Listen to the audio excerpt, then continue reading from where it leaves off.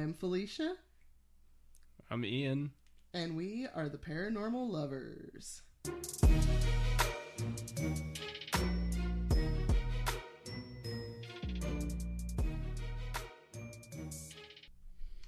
Hey guys. Hey guys. Welcome back to another week of the Paranormal Lovers. We're back with you today for episode 6. How you doing? How you doing? This week, I told you guys last week that we would be doing something a little different today. We're going to touch on reincarnation and past life memories. Now, what do you know about reincarnation, Bill? I know that cats have 9 lives. Yeah, they do. Little fuckers. So I wonder if each one of them's different. Oh, that would be something, ain't it? Like they like remember it, but they're like a different cat. That would be interesting. It would kind of explain how, like, at first off you get like a real shy cat, and then like he dramatically turns into like a psycho kitty. Yeah, I've had that before. If you remember Stokes, he was... Yep. He kind of switched personalities on me a few times. So we have no scientific way to measure a soul, or the age of a soul, or the age of your spirit, but the belief of reincarnation is one that has lasted for millennia. All across different faiths, cultures, and even time itself, the belief that death is simply the beginning of a new life has persisted. Britannica Online states... Oh, I went too far. Reincarnation, also called transmigration, or... Hang on. Having operator difficulties.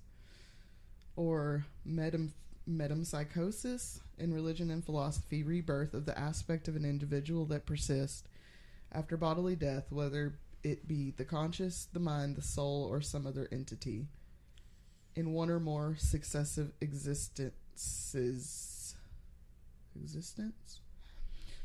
Depending upon the tradition, these existences may be human, animal, spiritual, or in some instances, vegetables.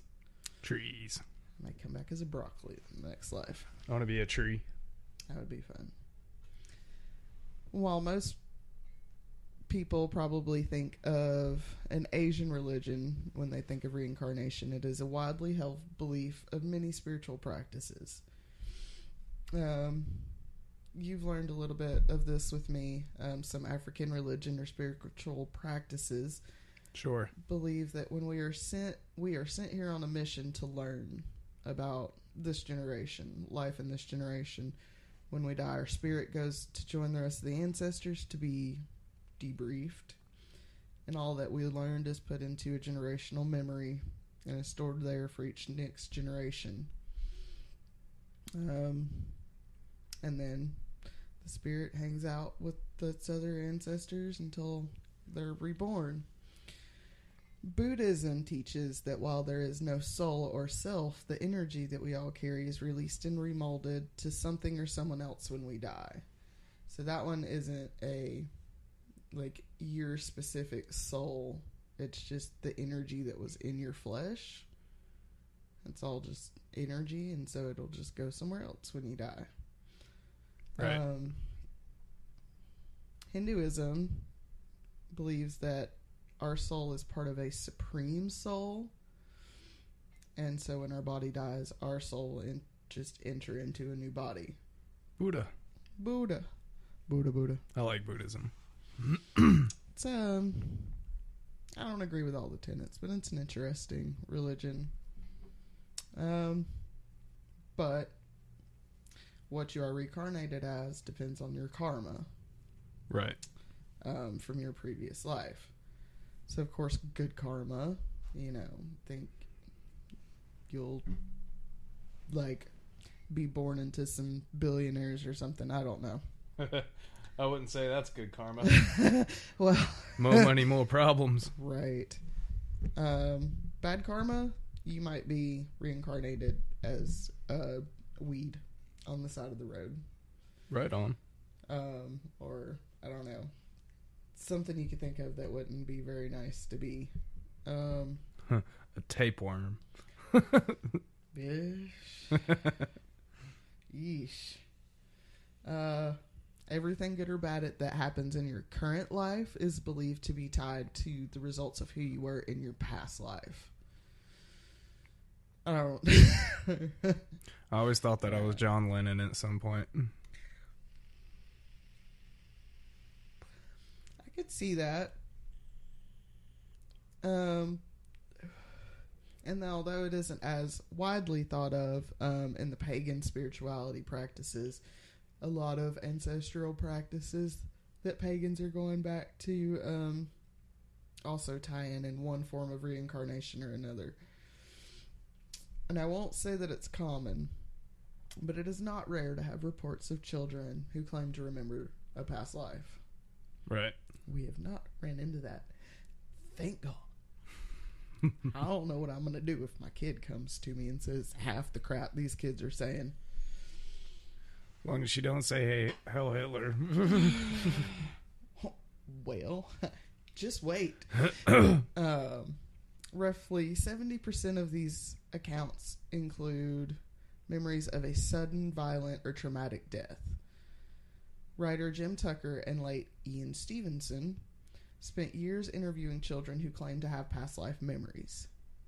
The children, who were willing participants in these interviews, would give such detailed accounts that they would easily be able to go and track down who they were claiming to be, or track down information on who they were claiming to be, because obviously the person's already dead. Right. But they would easily be able to be like, well, these sound real familiar, so let's look at the parameters in this area, and then in Tucker's book, Return to Life, Extraordinary Cases of Children Who Remember Past Lives, there are several accounts of these experiences. Here's a couple of these accounts. One states, quote, "When Ryan was 4, he began directing imaginary movies. Shouts of action often echoed from his room, but the play became a concern for Ryan's parents when he began waking up in the middle of the night screaming and clutching his chest, saying he dreamed his heart exploded while he was in Hollywood." And keep in mind, Ryan is 4. His mother asked his doctor about the episodes. "Night terrors," the doctor said. "He'll grow out of them." Then one night, as his mother tucked Ryan into bed, Ryan suddenly took hold of her hand. "Mama," he said, "I think I used to be someone else." He said he remembered a big white house and a swimming pool. It was in Hollywood, many miles from his Oklahoma home. He said he had 3 sons, but he couldn't remember their names. He began to cry and asked his mother over and over again why he couldn't remember their names. The story, and that's the end of the quote, but the story goes on to talk about how after several nights of this, Ryan's mother was concerned, so she started doing research on her own. She found old photo books from like old Hollywood movies, and she would flip through them, and while she was looking through one of them, Ryan spots the man, and he says, "That's me, Mama." And she was like, "Okay." So after a little more research, and after getting in contact with Jim Tucker, they were actually able to locate the daughter of the man that Ryan believed he was. And with her, she was able to verify many of the things that he claimed that to remember, because they did live in a big white house, and they had a pool, and they were in Hollywood. Sure. And he ended up being he was just like an extra, but he was like a regular extra in Hollywood, and yeah, so they were able to find him and his daughter, and that's wild. That is wild. This one's also a little wild. Another account from the book talks of a child who has memories of the Titanic. Her story, a little bit of her story is, quote, "When I was 12, I woke up having a distinct feeling of a rocking ship. I was in my bed, but it felt as if I was on a rocking ship. I also got very claustrophobic, as if I was in a small room. That same afternoon, when I got home from school, I watched a history program on the Titanic. It was really odd. I was watching it alone, and I was seeing footage with people I had never seen before, but I would remember their names. The narrator would tell the names a while after, and I was right. End quote. Wow. Yeah.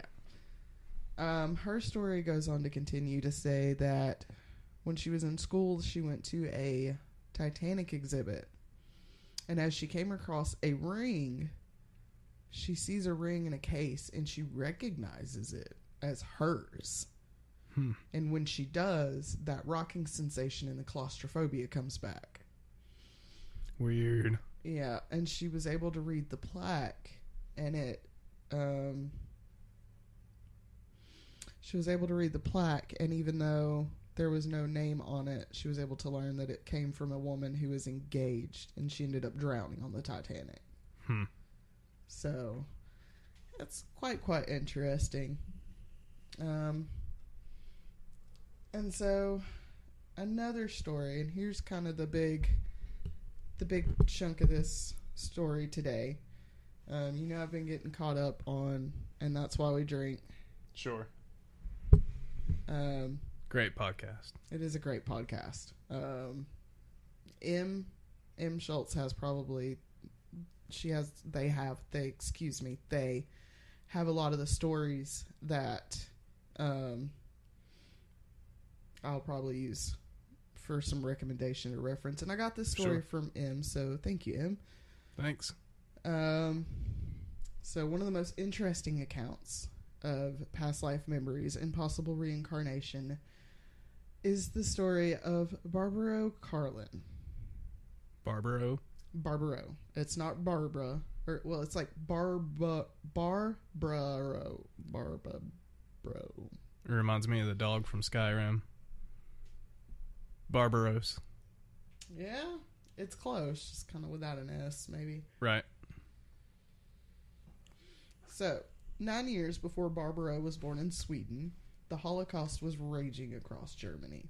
And, trigger warning, this story will have a lot of talk of Holocaust, Nazis, and some other very uncomfortable mentions of suicide and possible self-harm.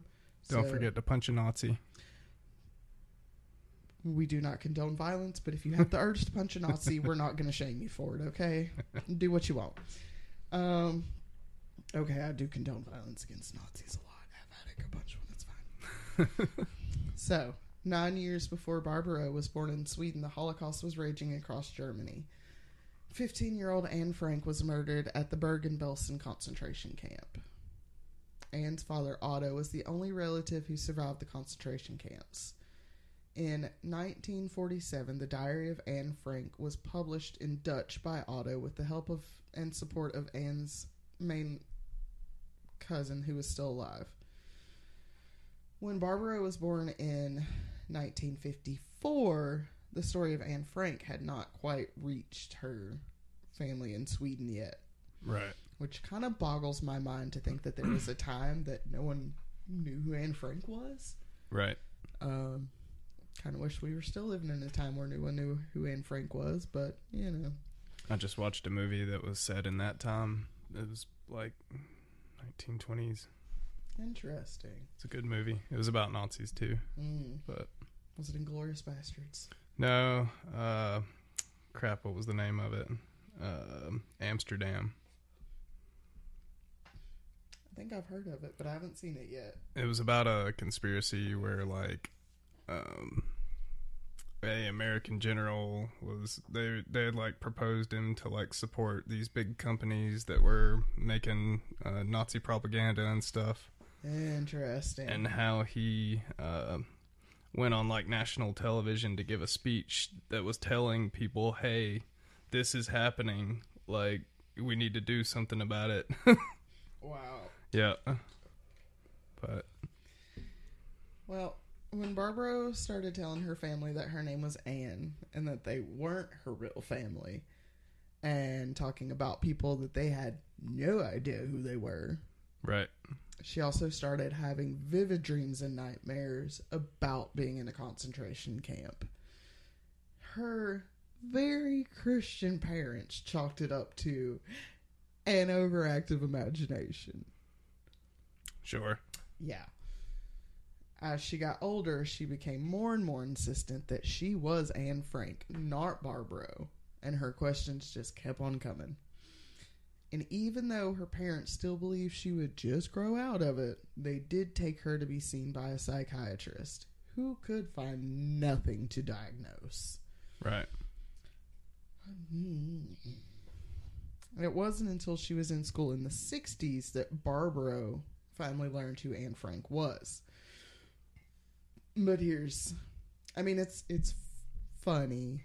It's kind of funny. Like, when they started talking about Anne Frank in school, she wasn't like, oh shit. Like, this feels familiar. No, she went, why do they know about my life? I have never told any of them about my life. How do they know this? Right. So it was a shock to her. Sure. After taking it upon herself to learn more about Anne Frank, she found that they had several similarities between them, likes and dislikes. Some things they both enjoyed include being outside, working with animals, reading and writing. But they also shared some of the same fears, including fear of men in uniform, getting their hair cut, and taking showers. Right. During her teenage years, Barbaro became a well-known published author.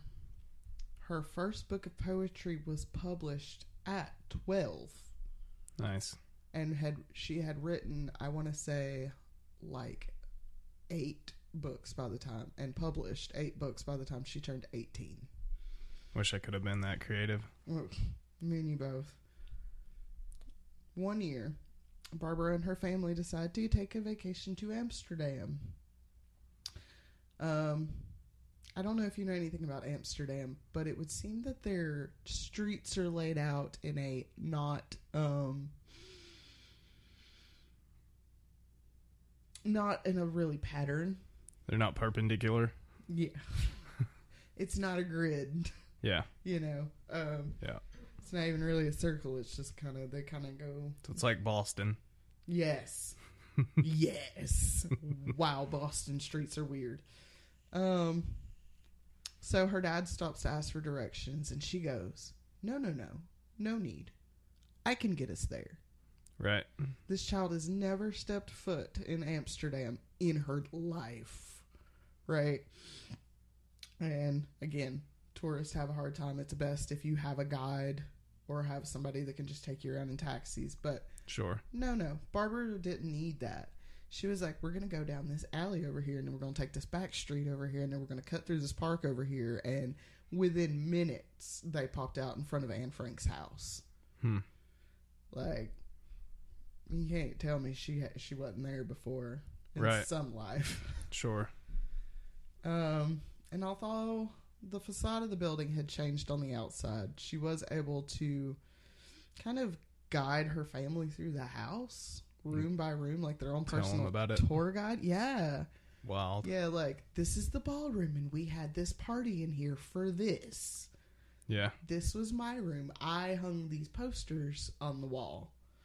Well, when they get to that room, that was Anne's room, she said she remembers vividly hanging those posters on her wall as Anne. But when they get there, they're not there. Right. So at this point, you know, having her parents being like, you'll grow out of it, it's just a phase, like, this isn't real. And then she goes, okay, I know for a fact that this was there. Why are they not there? She kind of starts questioning herself a little bit, maybe. Right. So her mother was like, hang on, let me go check. So she goes and finds a guide, and she asks them, like, were there pictures hanging on this wall? And they were like, yeah, those were Anne's posters, and we just took them down to frame them because people keep touching them, and they're falling apart, and we want to preserve them, and we're going to stick them right back. Right. So from that point, her mom was like, I believe. Yeah. She's like, you were Anne Frank, reincarnated. I believe this. Sure. Her dad, he would not admit that reincarnation was possible. You know, some of those real staunch Christian people, that Jesus is the only one that can come back to life. Yeah. I mean, religion shouldn't be followed so strictly that it compresses your thoughts. Yeah. Keeps you very narrow-minded and limited on your belief system and what you can learn or believe. At least that's what I think. Yeah. Not everybody thinks like that, but... He wouldn't admit that it was possible, but he was like, you know, kid, there is something different about you. Right. I don't know what it is, but there's something. He knew. He just did not want to admit it. He didn't want to believe it. Mm-mm. No, because after you've been told that that's the only true religion and that nothing else is real... It would go against his religion. It would go so hard against everything he ever knows, and most people don't like that. They don't want to have to look at themselves in the mirror. In adulthood, after having a child herself, Barbara decided to get a secure job that could pay her bills. Obviously, she was an author, but she wanted to have a secure, dependable paycheck to pay her bills. Right. So you want to know what she did? What'd she do? Well, she loved horses, and she wanted to confront one of those fears head on. So she became a mounted police officer. Nice. Like, good for her. Sure. She loved her job. She was really, really good at her job. She was able to work through and heal some of that fear that she had from her past life. I have mad respect for horse-mounted officers. Honestly, if I was to ever be a cop, which I will never be a cop, that would be what kind of cop I would want to be. I mean, there's some cool cops that are... They're so cool. I mean, they just want to ride their horses. They do. That's it. Like, if I'm gonna be a cop, give me a horse because I want to ride the horse. And hell about getting away from a guy like that. I mean, there's nowhere to go. He'll follow you anywhere. Like, he'll follow you. That horse is going. It's going. Yeah, and you better stop because if that horse comes down on you, that's gonna hurt. You know, or getting headbutted by a horse, or getting kicked by a horse. Maybe a street bike or something will get away from him, but that would probably be about it. That's about it. Yeah. On foot, you've had it. Yeah. So she did love her job, but at some point during her 15 years on the force, there were two co-workers that gave her a lot of problems. Right. M didn't go super deep onto it. They did say that if you really wanted to look into it, there's probably an interview or something somewhere where Barbara goes really in depth into what she experienced working with these two men on the force. Yeah. There's not a lot other than like maybe one or two interviews on it, and it's not really, that part is not my story to tell. Right. It's Barbara, so I'll let her tell it. Yeah. But it was bad. It was really, really bad. And her mental health took a very dark turn and went down a very, very deep path that had her dealing with suicidal ideations. Right. One night while dealing with all this, she had a dream. And she wasn't having, up until these two people came to her job, she wasn't having nightmares or vivid dreams about this stuff. But once the stuff started happening at work, the nightmares popped back up. One night, she claims to have a dream. In that dream, it was much like the others, but she actually learned that the two officers she was dealing with in this life were reincarnations of two Nazis that Anne had to deal with at the concentration camp. Huh. Yep. Which, you know what? Barbara is a strong woman because I don't know how I would be able to accept that. Be like, oh, that's great. Yeah, it's a tough one to deal with. Like, ooh. But Barbara said, you know what? They killed me in my last life. They're not going to kill me in this life. Sure.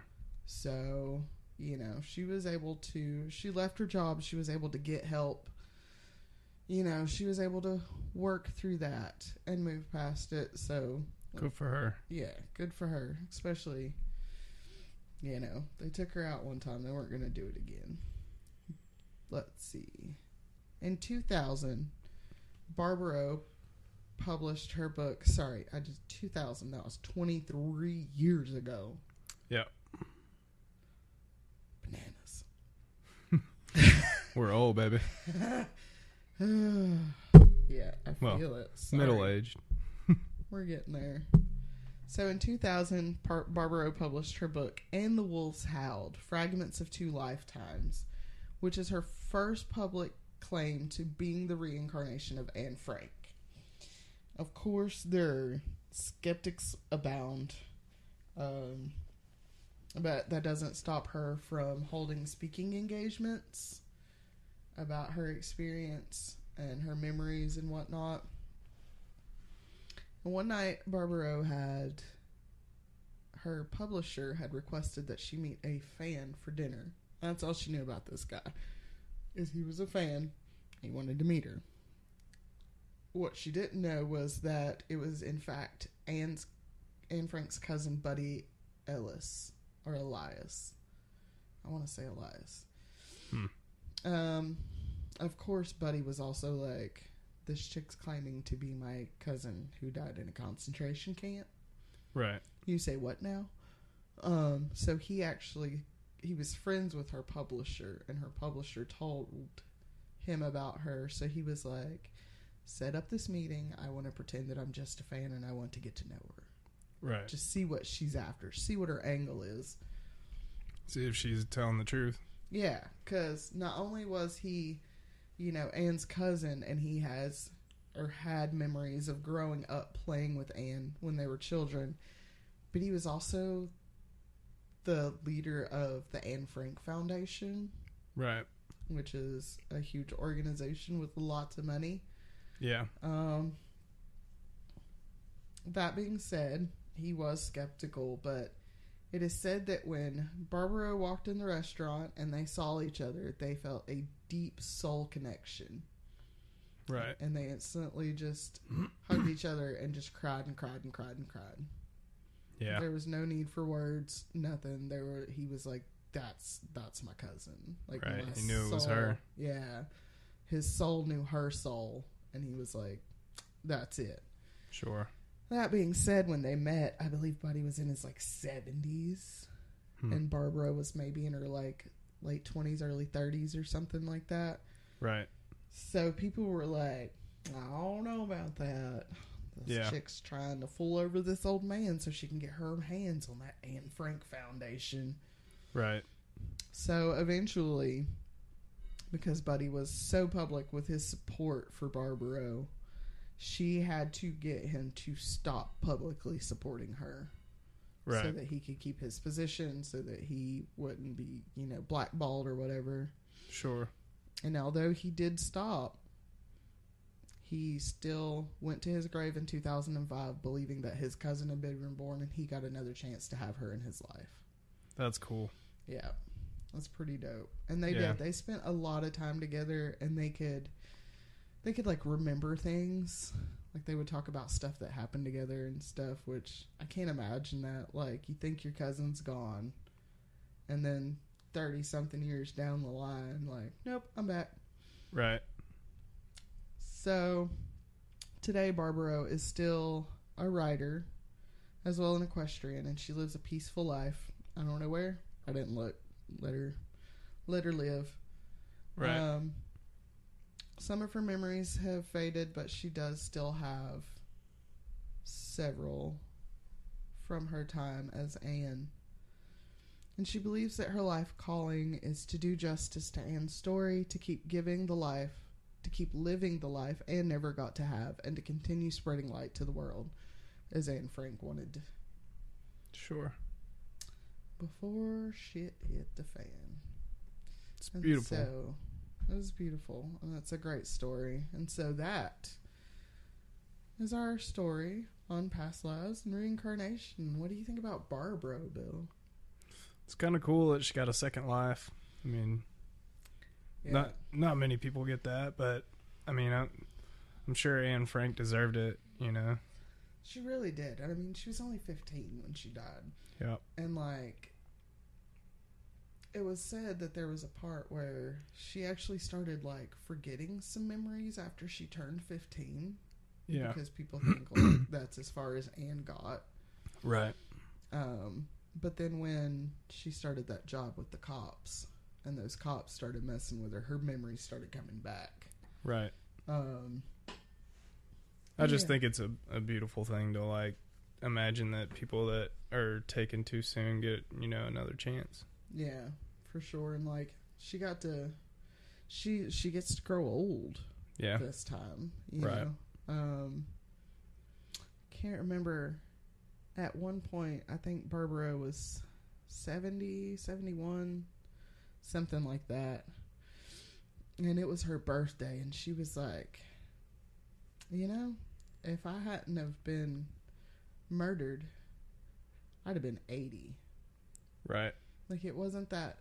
It's interesting, it wasn't that far removed from the time of Anne's death to when Barbara was born. Sure. It's almost like Anne was like, no.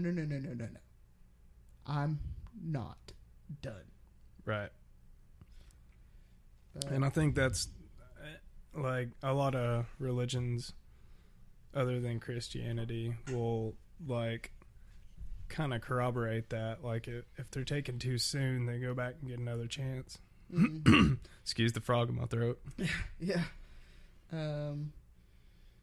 Even Christianity, I think some people in their Christian beliefs believe that, like, especially if it's like a really small child or a baby or something that passes, that their soul gets to re-go again because they didn't really ever get a chance. Sure. But yeah, so that's that. You guys let us know what you think.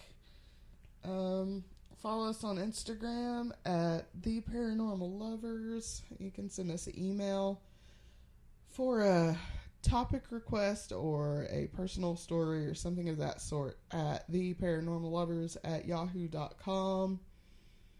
And let's see. Let us know what you think. Yeah, for sure. Let us know what you think. Next week we'll have an alien for you. Yes. Yay. Alien time. Do. And it's a doozy. It's a doozy. Cool. All right. We will see you guys next week. Bye, guys.